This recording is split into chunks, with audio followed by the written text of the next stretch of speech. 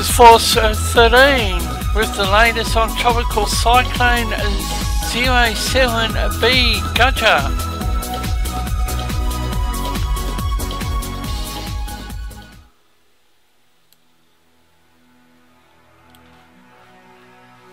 And it's currently located 12.2 degrees north, 87.3 degrees east. Maximum sustained winds down around 40 knots, gusting 50 knots.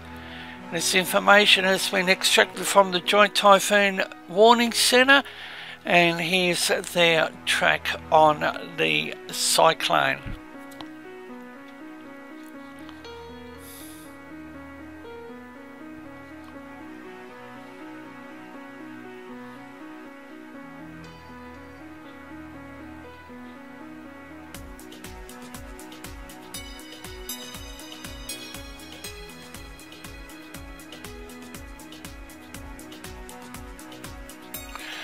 Tropical Cyclone 07B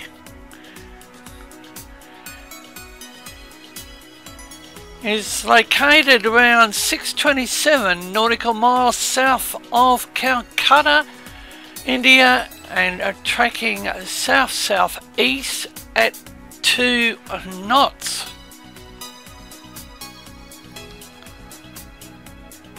Now here's the latest from the Indian Meteorological Office. However,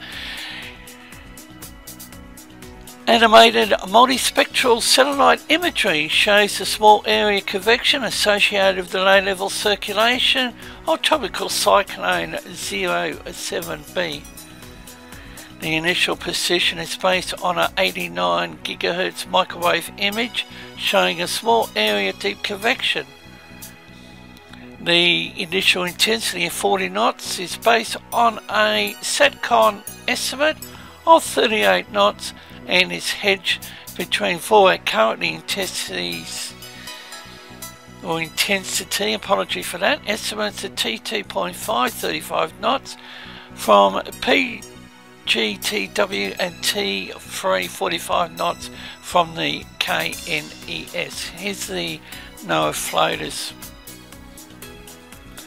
Environmental analysis shows that the cyclone is experiencing favourable to moderate vertical wind shear, 15 to 20 knots. Continues maintaining a strong poleward outflow channel, but no equatorward outflow channel. Sea surface temperatures remain favourable between 29 and 30 degrees Celsius. The cyclone is quasi-stationary, while between two subtropical ridges located to the west and the east.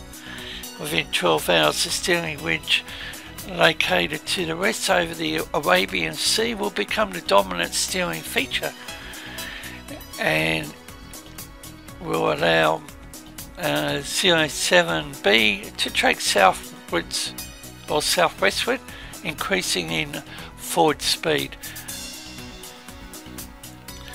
And now we have a look at some tracks followed by intensity guide. Favourable to moderate environmental conditions, vertical wind shear, sea surface temperatures will allow for a steady increase in intensity, reaching 60 knots within 48 hours, and after that, Tropical Cyclone 07B will track west-southwest, making landfall south of Chennai shortly after the 72-hour mark has been reached. Tropical cyclone will track over India, then merge into the Arabian Sea, where it will re-intensify, reaching 40 knots by the 120-hour mark. And one model is indicating a Cat 3, although the majority of them are under Cat 1.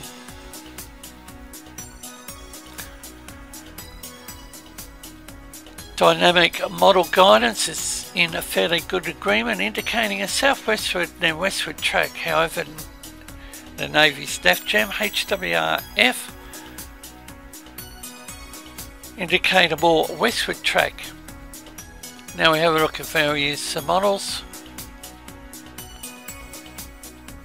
Dry typhoon warning centre's forecast track favours the southwestward, then westward track placed near the multi-model consensus. However, low confidence in the centre's forecast track, and wave height is 12 feet. Finally, here's the overall tropical picture from the centre. There will be more for Force 13.